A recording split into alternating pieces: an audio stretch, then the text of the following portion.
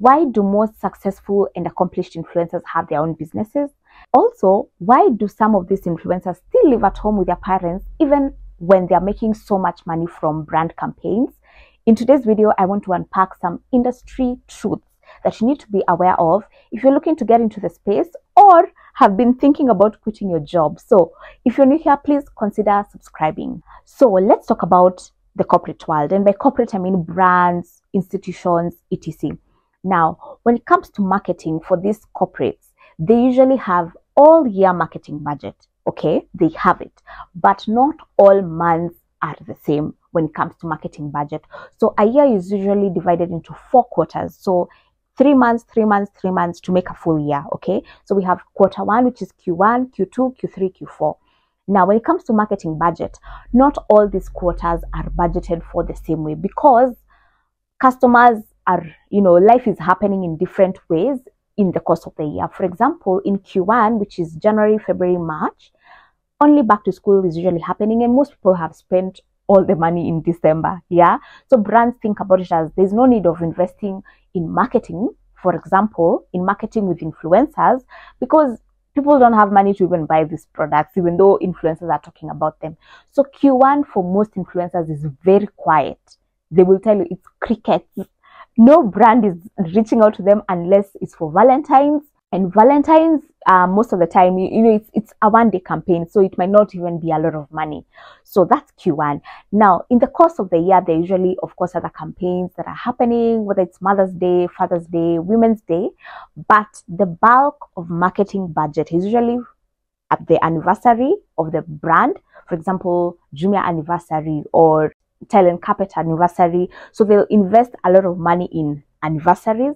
Black Friday, which is in November. So Black Friday brands put out a lot of marketing budget because they're trying to sell, whether it's clearing stock or they just want to make all the sales that they have missed out on the whole year. So Black Friday, which is in November, and the festivities. So festivities, influencers will tell you if there is a month they make money, guys, it's December. Okay.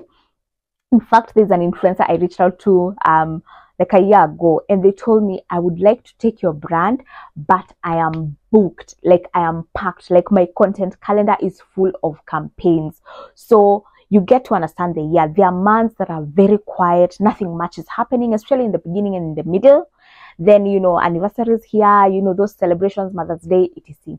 So usually influencers will make a lot of this money in the last months of the year most of the time.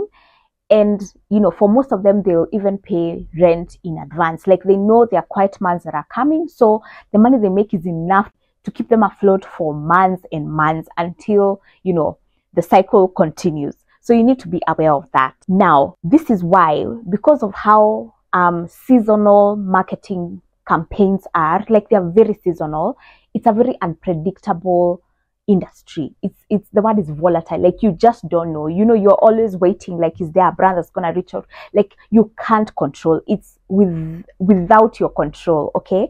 And most influencers have realized this, and this is why most of them have their own businesses. Why? They can control that. You can control the customers you're getting. You have an audience. You are monetizing your audience. Say you have 100K. And you have a product you sell every month, like, or you have a clothing store, people buy clothes from you. So that you can control because you're controlling the output. Like how many posts are you posting every day? Like, how to sell. How to sell.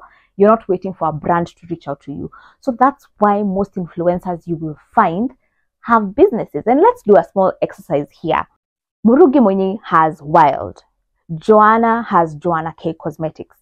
Nancy Mwai has Shop New Level. Shilandinda has her salon, Spritz Hair Salon. Foi Wamboi acts. She has an acting career and she also has the Crutch, okay, which is a women empowerment thing. They meet and so on and so forth. Njugush has TTNT, so he will have the live, comedy event. He makes a lot of money from that. You get the pattern here. Most of these people have been able to monetize their audience so that they stop relying on brands, because brands, you just don't know. By the way, you don't know. And the industry right now has become very saturated. I'm not saying it's too saturated, but There are many creators, some of whom are very cheap. Like you can actually get value, the same value you would have with a big one at less money right now. So it's very competitive.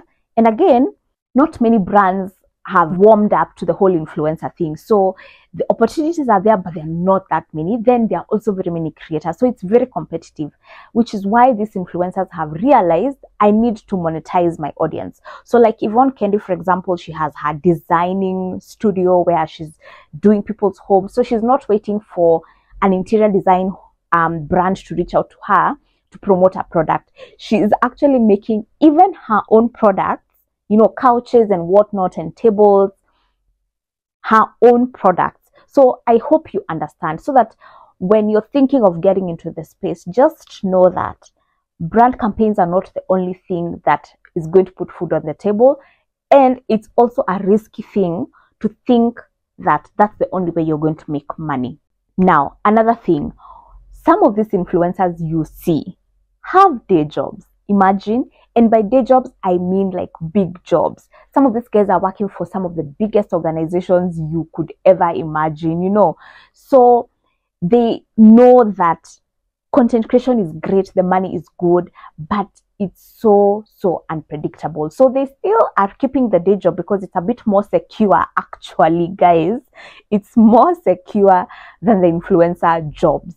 Another thing I have noticed with all these influencers, most of them, if not all, they have YouTube channels. And I want to encourage you, if you're an influencer or a content creator and you don't have a YouTube channel, please get one.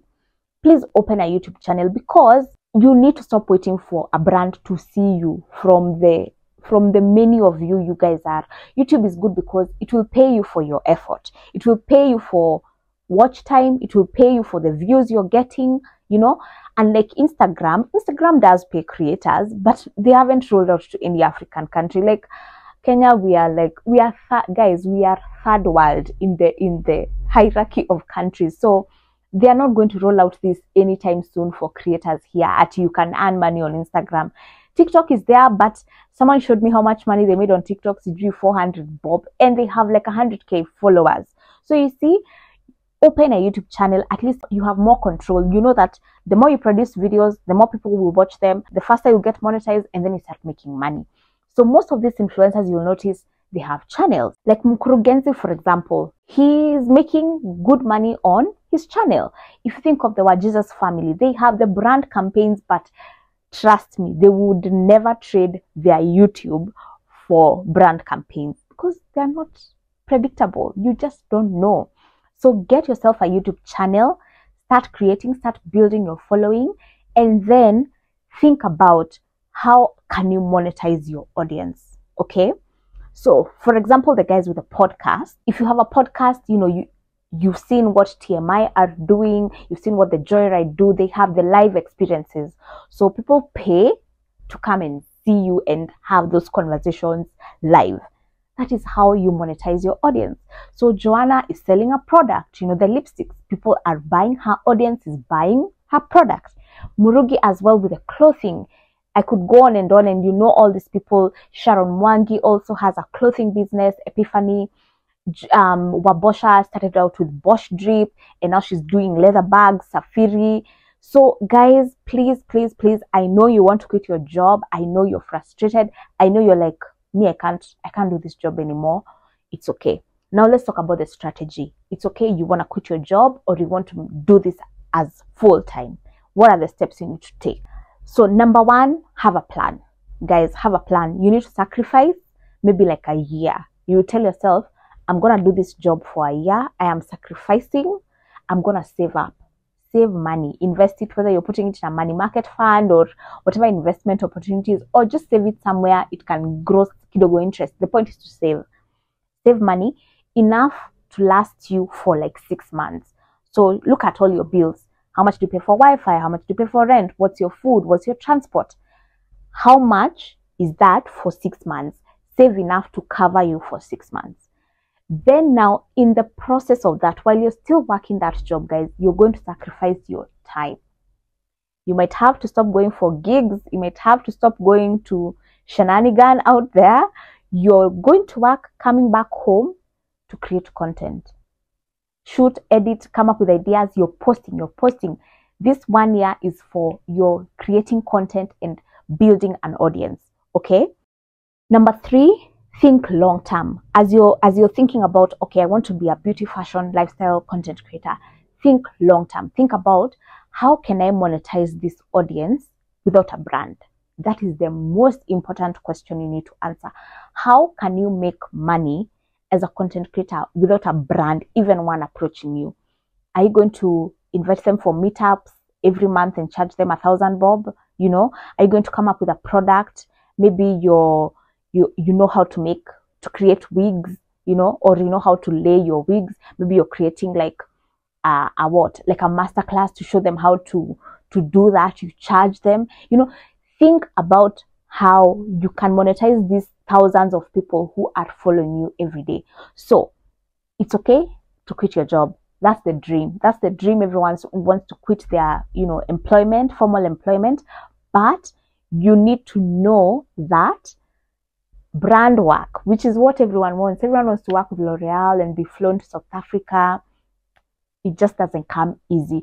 So start thinking about those things. And please, guys, get a YouTube channel. I beseech you, get one. If you don't have one, YouTube is one of the best places for creators to create content, because they will pay you. They are actually the only platform that is paying you well for creating content. Every other platform is not gonna pay you. It's not gonna pay your bills, but YouTube is paying people's bills. So yeah, those are my industry truths. I really wanted you guys to know that it's not as glamorous as it looks, and you've seen why. Most of these influencers, when the brands are not there, you know, they are doing a few paid ads on stories from the smaller brands. You know, it's just 1,000 bob or maybe 2K here and there. So you need to start thinking, YouTube will pay me good money, and then I need to see how I can monetize my audience. Let me know if this was helpful. Let's meet in the comments. Yeah, I'll be seeing you guys in the next one. Bye.